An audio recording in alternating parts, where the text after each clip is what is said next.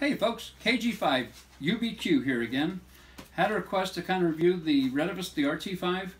Took a look at this thing and I thought, you know, I'm pretty happy with some of the HTs I've got. But, you know, went ahead and took a look at them. I got these things. Actually was really impressed. I like these radios. Got it. And you know, one of the first things I always do when I get a radio is check how heavy duty they are. Are they made well enough? Are they going to break on me first time they drop or something hits it? Or are they going to hold up? These things are solid. They feel like they're very well made. They are dual band, VHF, UHF, with the dual band display. It's got a real nice display on there. You can kind of see there.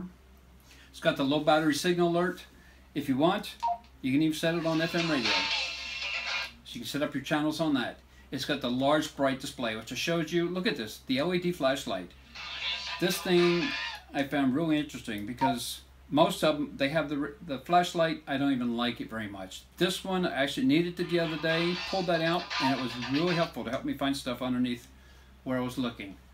You can set the light up to do flashing.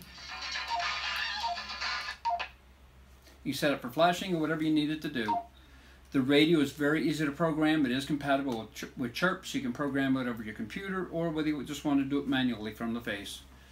It's got high, low, medium transmit power, so it goes anywhere from 1, 5, or 8 watts, whatever it is you want to transmit with, which is great because that's above the standard 5 watts. I appreciate that with they're making this. You can do the true hands-free communication on this thing.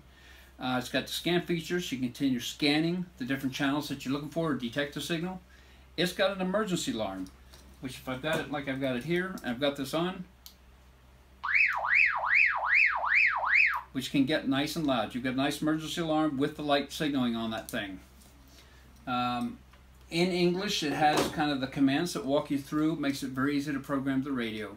So as you can see, these radios have really got a lot of great performance, great quality features, a lot of stuff in there.